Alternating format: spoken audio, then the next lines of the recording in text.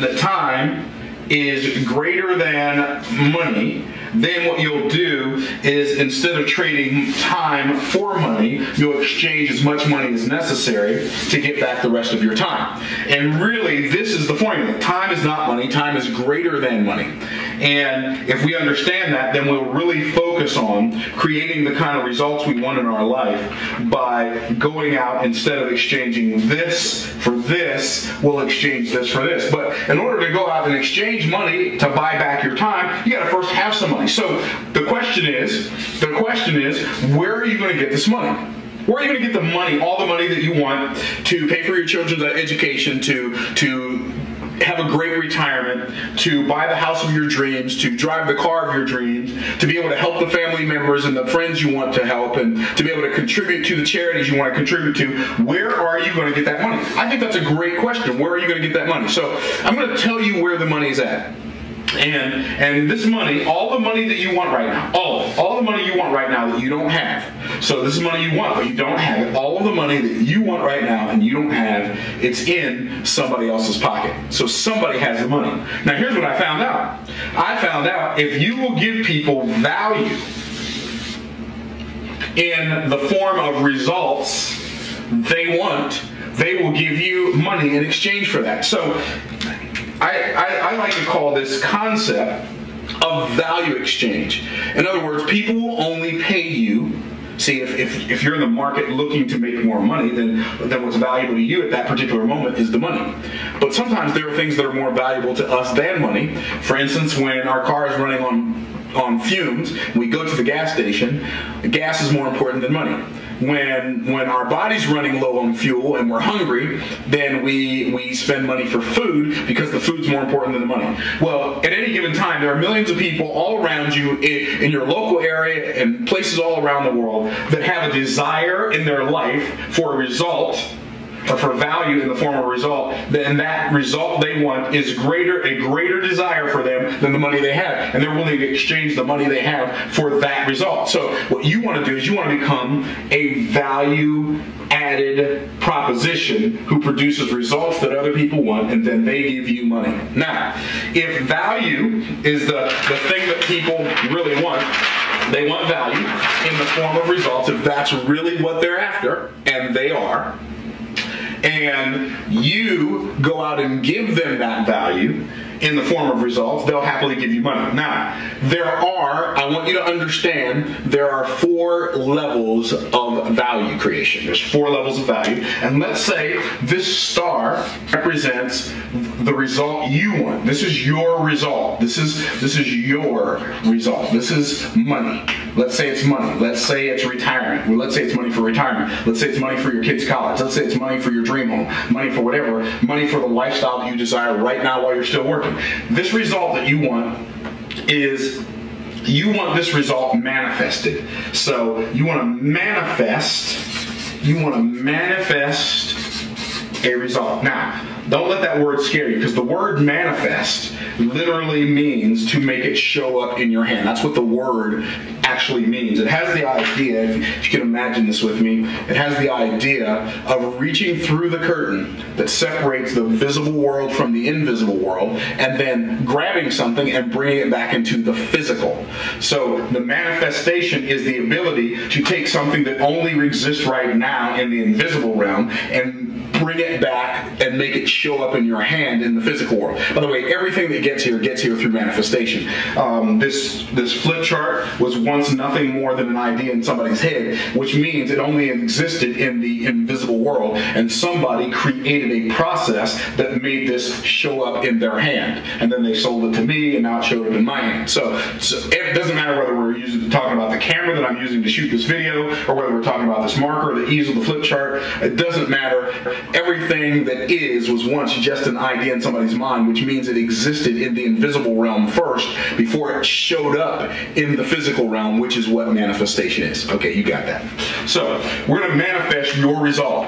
And the only way for you to manifest your result is for you to produce value and deliver that value to the marketplace. Now, what I want you to understand is there are 4 levels of value. This is the highest level of values right here. The second highest level of value is right here. The third highest level of value is right here, and then the lowest level of value is right here. And what we have to do, if we're not making much money right now, if we're not producing much money, the reason we're not producing much money in our lives is because as we're delivering this value into the marketplace in the form of results, we are delivering it down here at the lowest possible level. And what I'm going to show you how to do in this video, I'm going to show you how to, instead of just delivering value down here, I'm going to show you how to move up to here. Then I'm going to show you how to go from here, because this is you right now. If you're broke, you live right here. I'm going to show you how to go from here to here to here to here. And then once you get here, you can produce, you've got your result. That's called manifestation. Now, so this lowest level of value, if you're taking notes, the lowest level of value is what I call implementation. Implementation is the lowest level of value. And if you're delivering value in the form of implementation right now, you are broke because you are delivering value at the lowest level, therefore you get the least amount of pay. I'm not saying that implementation is not important, and I'm not saying that Myron has decided that implementation is the lowest form of value. We as a global society, human beings all over the world have agreed, whether they know it or not, we've all agreed that implementation is the lowest form of value. And what I mean by that is the people who are the implementers of a thing are the people who get paid the least amount of money for it because it's the thing we value the least. So I think you can see clearly that implementation is by far the lowest level of value.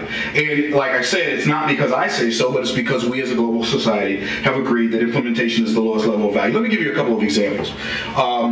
If you go into a restaurant, the person who owns the restaurant is not washing the dishes. The person washing the dishes performs the implementation of making sure the dishes are clean, and none of us want to eat at a restaurant with dirty dishes, but that person makes the least amount of money. The person who is cooking the food makes less than the owner. The person who's waiting on the table makes less than the owner, because implementation is the lowest form of value.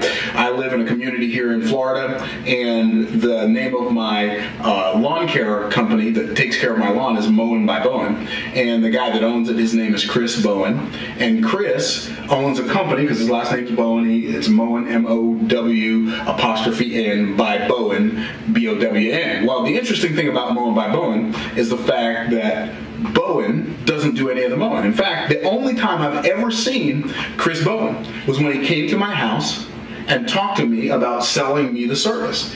But what Chris Bowen does, he's a smart enough businessman to know that if he wants to make money as a lawn care guy, he's not going to make money as a lawn care guy cutting my grass. He's going to make money as a lawn care guy getting agreements or contracts with individuals that own houses and properties and paying somebody else a little bit of the money he brings in order for him to have a successful business where he can multiply his income, what we call scaling in business. He can scale his business because he has people who can implement the task that his business is about. So Chris understands the fact that implementation is the lowest form of value. In fact, the guys that work for Chris probably work for $12, $15 an hour, and he's got 4 guys that come by and knock out my grass and my neighbor's grass and a couple of neighbors across the street, and on my street alone they may do 6 or 7 houses in the space of an hour and a half to 2 hours, and Chris gets $95 a month from all of us, depending on the size of our yards, I guess, but mine's $95 a month. So let's say he gets somewhere between $80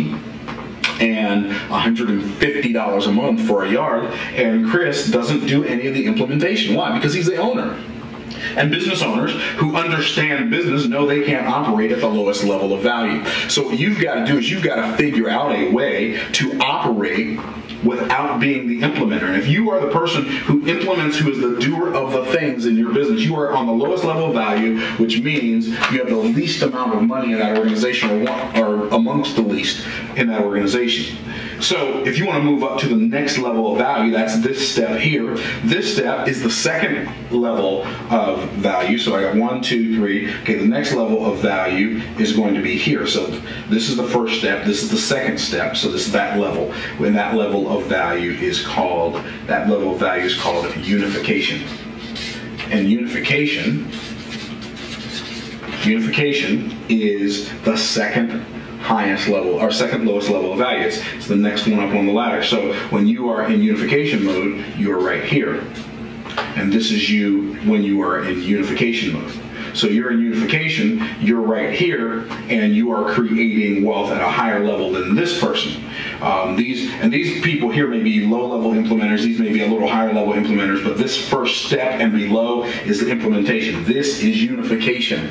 And this is where people reside who are managers. They have the ability to unify people, to unify groups of implementers into teams who go out and accomplish tasks, and then these unifiers make more money than the implementers. So if you're in management, you make more money than the people who are the implementers. If you manage a team of people, the people in your team don't make as much money as you.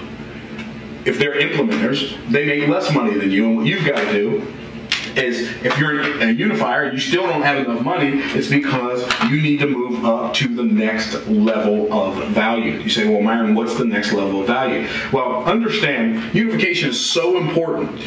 Team building is so important, and creating unity, it's important. And one of the reasons people who are unifiers make so much more money is because when you're unifying teams, what you're usually doing is you're putting together people who complement each other, which means one has a strength where the other has a weakness. And all of us have strengths and all of us have weaknesses. But I've got news for you about your strength.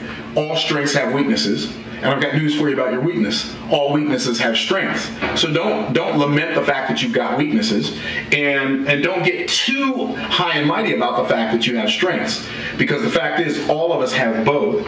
So based on the principles of manifestation, you can see that implementation is the lowest form of value, unification is the second lowest form of value, but the second highest, or the next level of value, is what I call communication. Communication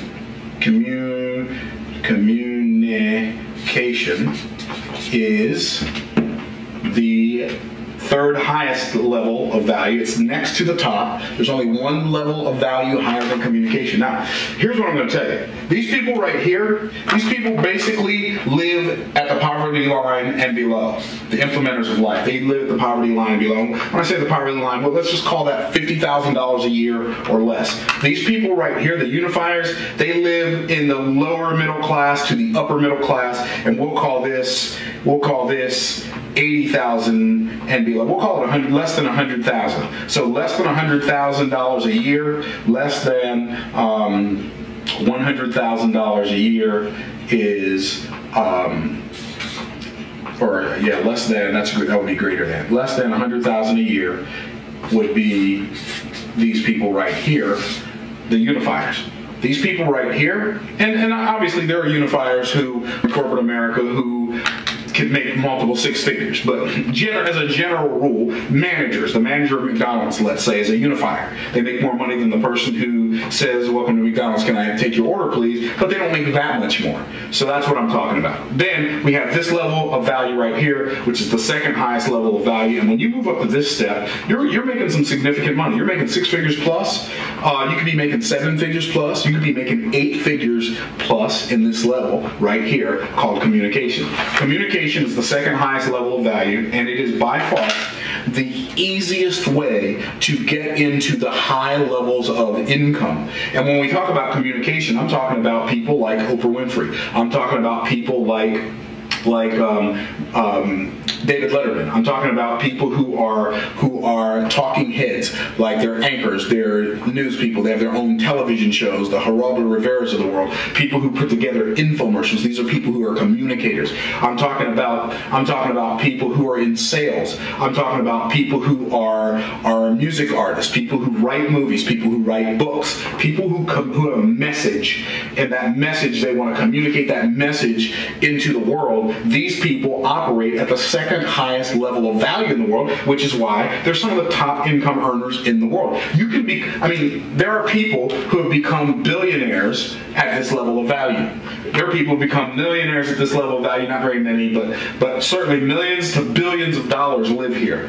And then when you get up to the next highest level, which I'm going to cover in a minute, billions of dollars can exist here. And if you don't apply the rest of these principles to it, then you could be operating at the highest level of value, not delivering that value to anyone and not getting anything for it. So communication really, to me, in my mind, is a focal point. When you get good at communicating and taking ideas out of of your mind and putting them in other people's mind and giving them the thoughts in clarity, if you can use your words to paint pictures in other people's minds, then you can you can manifest anything you want, because you can deliver value, and you have a way of expressing that value so that people say, I want that. So communication is the second highest level of value. When you learn to operate in here, then you can multiply your income. One of the best places to learn to operate at the communication level is in selling and learning to sell. And I believe that selling is an incredible field that has many opportunities, but most people don't like it. Most people really don't like selling. In fact,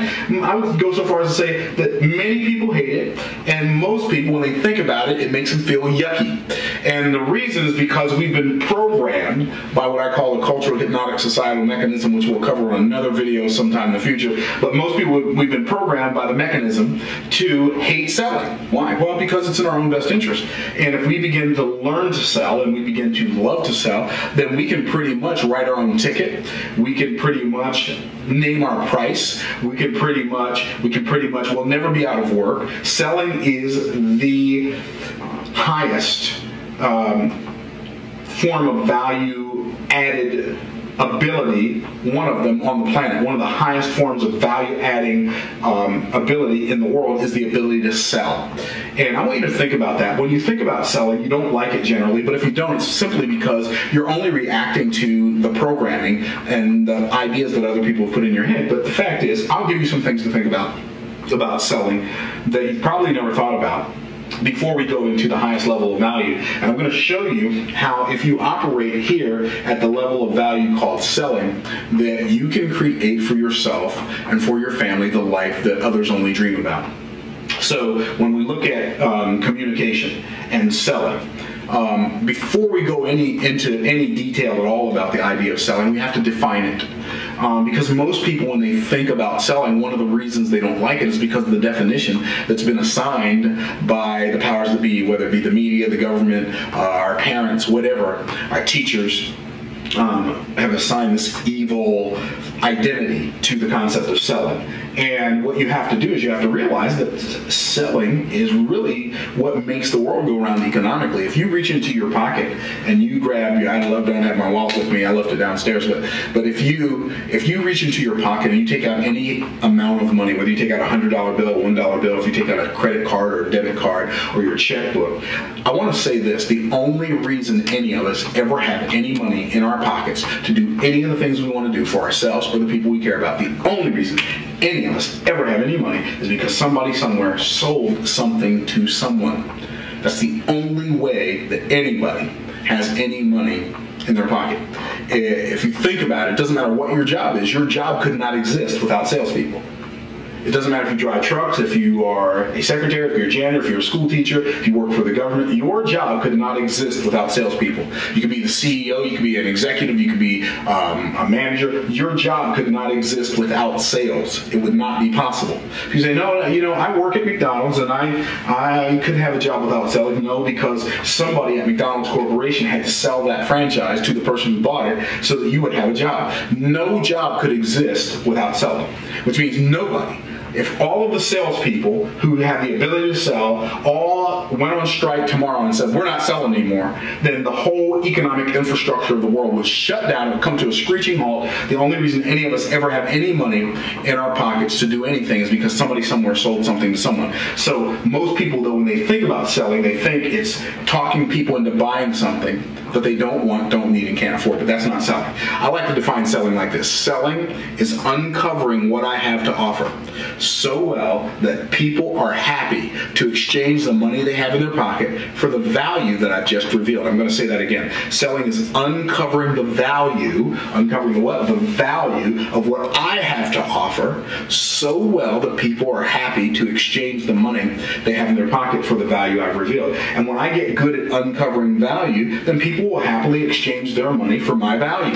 So when you get good at uncovering value, then you are in the right place at the right time. You have the skill that makes the world go round, because none of us would ever have any money in our our pockets whatsoever if somebody somewhere hadn't sold something to someone. Now, when we're talking about delivering value, there are a couple of problems or a couple of challenges in the marketplace that I see when people go into the marketplace, they attempt to sell, they're not good at it. Here's what I found out. The reason they have a hard time selling is twofold. Either they go into the marketplace looking to get value instead of to give value, or they go into the marketplace attempting to give what they perceive as valuable instead of what the marketplace perceives as value. And what I like to share with people is this concept that I call, when you think about your business, don't think of the marketplace, think from the marketplace. In other words, put yourself in their shoes and ask yourself, if I was this person, what would I want? And when you come up with that answer, now you know the message you need to go communicate that tells the marketplace, I've got your solution, I've got your result, I've got the result that you want, in the value you want in the form of this result, and I'll give you that in exchange for some of your money. And then people will literally throw money at you so fast it'll make your head spin. Because it doesn't matter what sector of the marketplace you go into, everybody is looking for a result. Doctors are looking for results. Insurance people are looking for results. Car sales people are looking for results. Firemen are looking for results. Teachers and financial advisors and lawn care specialists and mechanics and whoever, everybody, photographers, videographers, everybody in the marketplace is looking for results. And when you have a result that other people want, people will happily pay you for that result. Now, here's another principle that will help you make it easier for you to get people to pay you for the money you want for the value they want. Understand this principle. When the value is this big and the price is this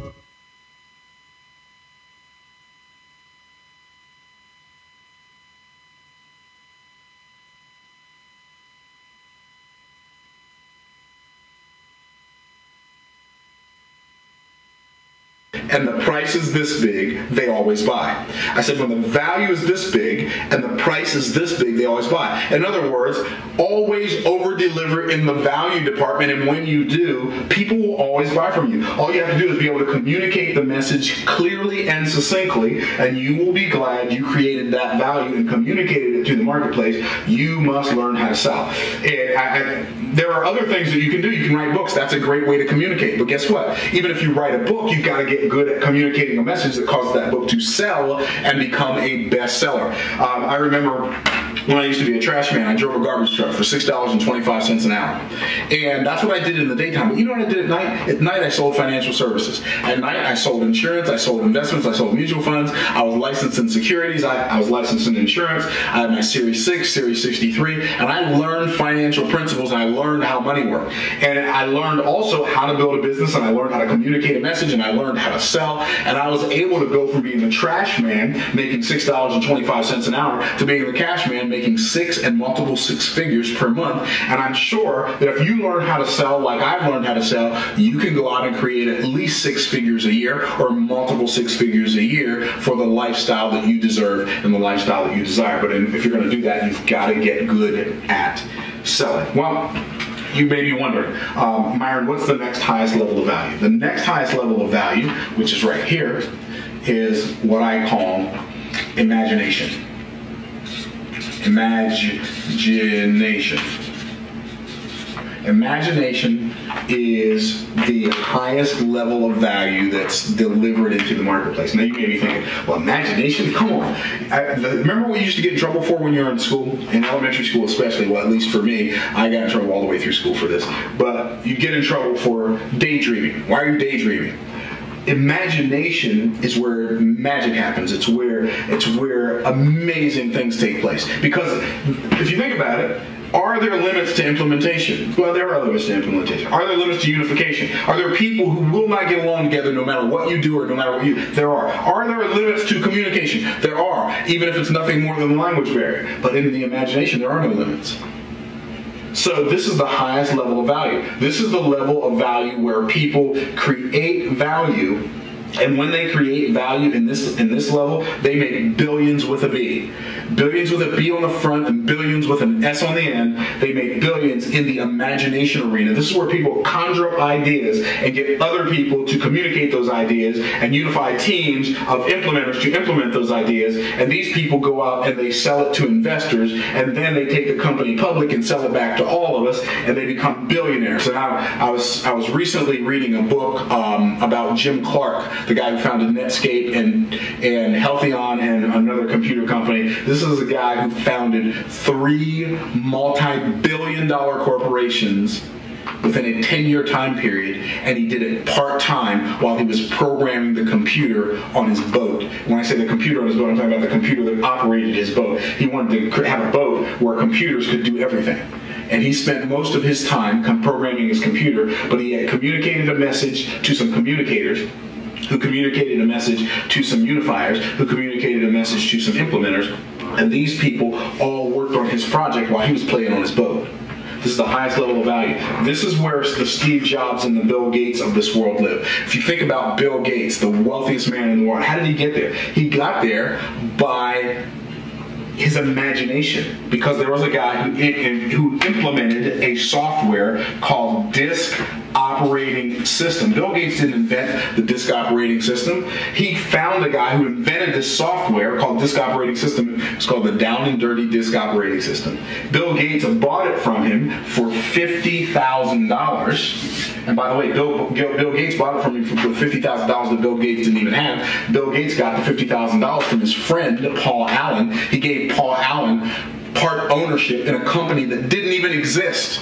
So he sold Paul Allen the idea to give him the $50,000 so he could buy this person's implementation. And when he bought the implementation of the disk operating system, he refused to sell it to anybody and agreed to license it to everybody, and became the wealthiest man in the world, selling ideas, selling electrons, literally selling a disk and a book. And then he decided to put the book online, and then he just sold the disk. So he sells a disk that cost him probably 10 cents, called Microsoft Windows, is what he later developed it to be, for $400. If you could take 10 cents and turn it into $400, by the way, you can do that in your imagination, then you can create wealth. Well, you're not going to jump. This is not going to happen. You're not going to jump from here to here. That's not going to happen. Because if you jump from here to here, even if it could happen, you don't want it to happen, because if you jump from here to here, you still can't even communicate your message to communicators to get them to unify people. What you want to do is you want to learn how to go through all of these steps so that you can create value. And what's really beautiful is you can learn these two things at the same time. When you learn selling skills, communication skills are really what you need in order to unify people. You take words and you cause teams to rally around your words. You do that through communication. This is the highest form of value you can deliver in the marketplace.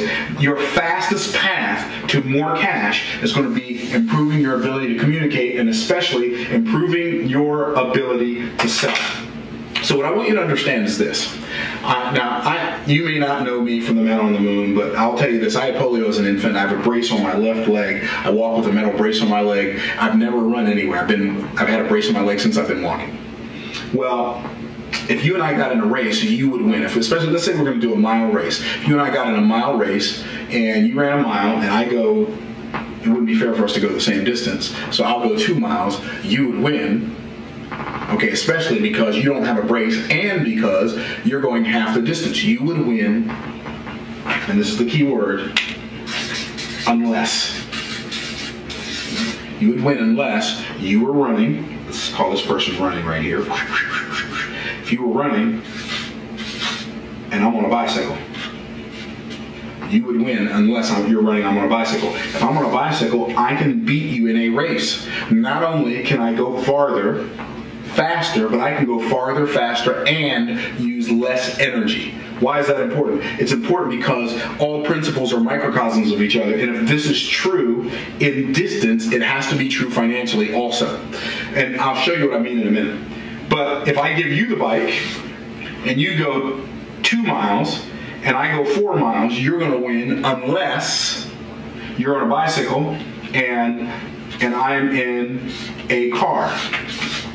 When I get in a car, you're in a bicycle, I'm going to win unless you're on a bicycle. If you're on a bicycle, I'm in a car, I can go twice as far in half the time and use less energy. Why? Because I've got a car and you only have a bike. This is really going to make sense to you. But think about it. A bike has two wheels. These wheels are going to roll in what? In unification. They're going to roll together. It's going to take you farther than your legs are going to take you running, implementing, you doing all the work. Why? You found a machine. You found some leverage called a bicycle. Well, guess what? If I give you the car and you go 50 miles, and I go 100 miles, I go 100 miles, then you will win unless what? Unless I'm in a plane. And if I'm in a plane, I can go farther, faster, especially on a jet, right? I can go farther, faster, and use less energy. You can go 50 miles, I can go 100 miles, and I can get there twice as fast with half the energy if I'm on a plane and you're in a car. And you say, Myron, what's your point with that whole illustration? My point is that you can always make up and leverage what you lack in ability. And if you are an implementer of if you are the only person working to make your income right now, in other words, all the money you make, you're exchanging some of your time for that money, you are in an implementation mode, you are running financially, which means two things. You're both broke because you can't get to the money fast enough, and you're exhausted because you are the only person bringing that money in. See, what I want you to understand is you can always make up and leverage what you lack in ability. What happens when you become a unifier? Even if you're only managing two people, you're unifying those two people to implement your ideas, you're making more money and doing less work, or you're using less effort financially. Why? Because you learn how to unify. Well, guess what? When you get in a car, you may have a whole bunch of people working on a project for you. You may have people in your accounting department, and then you've got people that are working in your graphic design department, and then people in your IT department, and you got people in your staffing department, and all of these people work together because of your communication, not to mention your sales department. So what happens is when you have these skills and you learn how to communicate a message, here's what's beautiful about selling. If you learn how to sell, it takes no longer to sell 100 units of a product than it does to sell one. So you literally have the ability to multiply your income. Now, I know I've scribbled a lot of stuff on this board and written a lot of things on this board, but I've shared with you some principles, I hope, that has awakened something inside of you that says to you, that causes you to say, well, you know what, this is really fascinating, I want to learn more. And I've created an event, a special event called the 1 Year Millionaire Live. It's an event that's $1,297. And if you go to oneyearmillionairelive.com, you can get a ticket there. But I'm going to do something special for you today, and so that you can get in 1 Year Millionaire Live for less than that. So I've created a course. The 1 Year Millionaire Live, by the way, was designed to teach you the principles that I've used to make millions of dollars and that my students have used to make millions of dollars. And it's a 2-day event. It goes from 9 to 9 on Friday, 9 to 9 on Saturday, and it will absolutely explode your mind with ideas that you can take right now, action steps that you can take right now to get on the journey from implementation to unification to communication all the way up to imagination. And to help you get started on that journey, I created a course on selling that's called Sell Your Way to Wealth. That's what it's called. The course is called Sell Your Way to Wealth. And for the most part, anybody who's ever created wealth, or most of the people who created the biggest wealth in the history of the world, have created that wealth through selling. So Sell Your Way to Wealth. This course is regularly $197, and it's got 5 audios.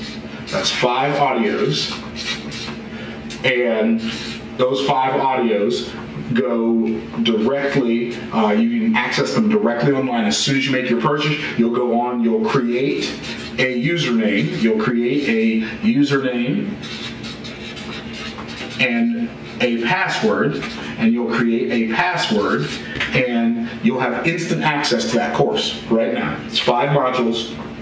And these 5 modules will take you through Sell Your Way to Wealth, lead generation, Sell Your Way to Wealth, presentation, Sell Your Way to Wealth, closing, Sell Your Way to Wealth, overcoming objections, everything you need to know in the arena of sales. And I promise you, it's not some rehashed sales material that you've heard before. These are the exact principles that I have used to make millions of dollars. In fact, I wanted to see if this is only something I could do, or can other people do this as well. And I went to an event in Dallas one time. There were 250 people there.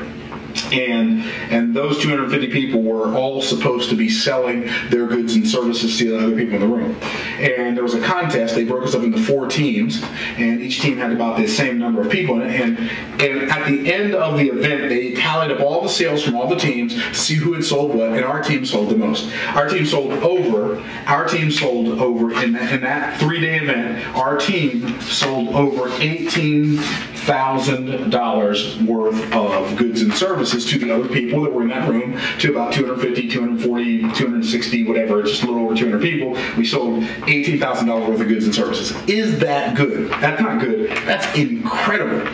Okay? Now, we sold those goods and services to the people in the room, $18,000 worth. Now, you're probably thinking I'm going to say, well, I taught all those other people how to sell in 3 days. No, I didn't. I didn't teach them how to sell in 3 days. But of the 18,000 that we sold, of that, I sold 12,500 of it myself, which if you subtract that from that leaves 5,500 that the other 50 or 60 people on the team sold. I sold $12,500 worth of the 18,500. So that's pretty cool, but that just shows that I can sell. Well, that's okay. So what I did was I came back and I taught it to 2 of my students. I taught it to a man, his name is Paul. I taught it to Paul, and I taught it to a woman, her name is Tina. They went to the same event the following month in Salt Lake City, Utah. There were 30 people there. It was a small event. I guess they had just started doing it there. And they came in 1st and 2nd place at that event. Paul sold $6,000 worth of stuff at that event. Tina sold $8,000 worth of stuff at that event. They were number 1 and 2 salespeople by far. They sold $14,000. 2 of my students sold $14,000 worth of goods and services at that event. It doesn't matter what you sell. If you sell real estate, if you sell cars, if you sell insurance, if you sell network marketing, if you sell door-to-door cleaning materials, if you sell knives, it does not matter. If you sell investments, if you're a financial services person, it doesn't matter. If you are the service advisor at a car dealership and you sell automobile service, it doesn't matter. If you use my selling process, because understand that selling anything, if you do it the right way and the way that works best, it's always going to be a process. It is not going to be an event. And one of the biggest challenges people have in the arena of selling, they attempt to turn selling into an event, and selling is a process. And if you go through the steps of the process will make the sales for you. You don't have to make the sales.